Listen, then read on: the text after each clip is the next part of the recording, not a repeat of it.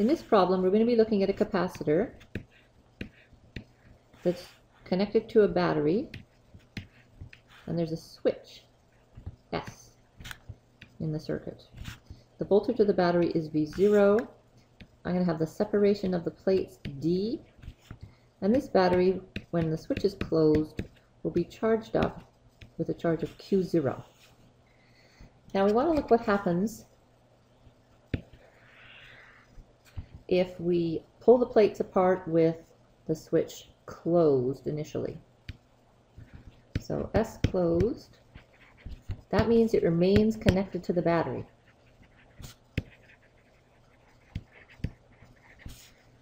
I'm also going to divide my page so that I can do the problem again with S open, which means disconnected from the battery.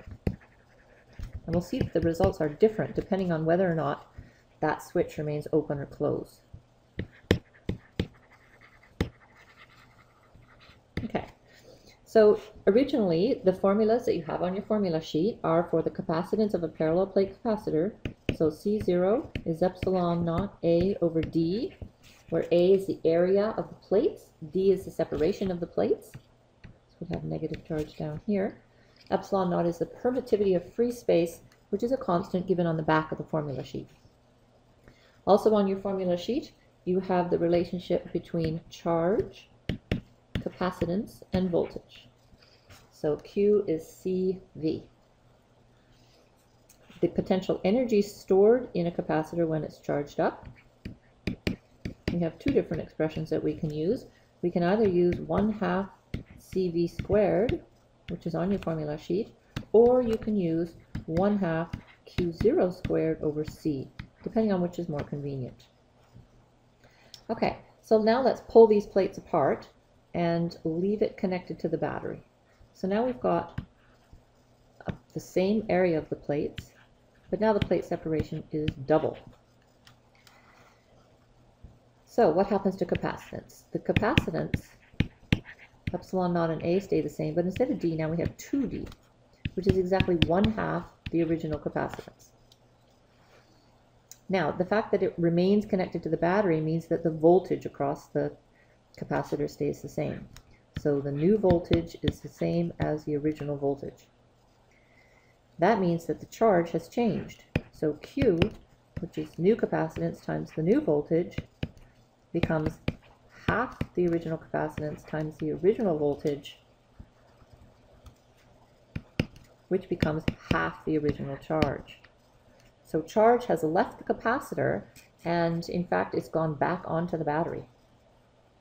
Now the potential energy, the most convenient one to use is the one where voltage is constant. So I'm going to use 1/2 CV squared to find the potential energy after the plates have been separated. Subbing in 1/2 of C0 for C and V0 for V, I see that my potential energy is now 1/2 the original potential energy. So where did the energy go? The energy went into charging the battery because the charges went from the capacitor onto the battery. Now let's see what happens if we have the switch open. So we're still going to pull the plates apart to 2D, and it's that physical dimension that determines capacitance. So it has nothing to do, the capacitance has nothing to do with whether it's connected to a battery or not. Capacitance simply has to do with the physical properties of the actual capacitor. So once again, we've halved the capacitance by pulling those plates apart. But now, since it's disconnected from the battery, there's nowhere for the charge to go. So charge has to remain constant when capacitors are disconnected from batteries. The charge does not jump off the capacitor into the air, which means the voltage must change. So Q is CV, which means V must be Q over C.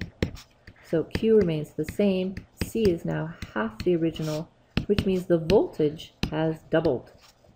So by physically pulling apart those plates, you've actually increased the voltage on that capacitor. Now let's look at the potential energy in this new situation. Instead of 1/2 CV squared, since both C and V are changing, I'm going to use 1/2 Q squared over C, because Q is not changing. So 1/2 Q0 is the same as Q. C is 1/2 of C0. So now I find the potential energy is double the original. And what happened there was the person doing the work pulling the plates apart has actually increased the voltage across the plates and therefore increased the amount of energy stored.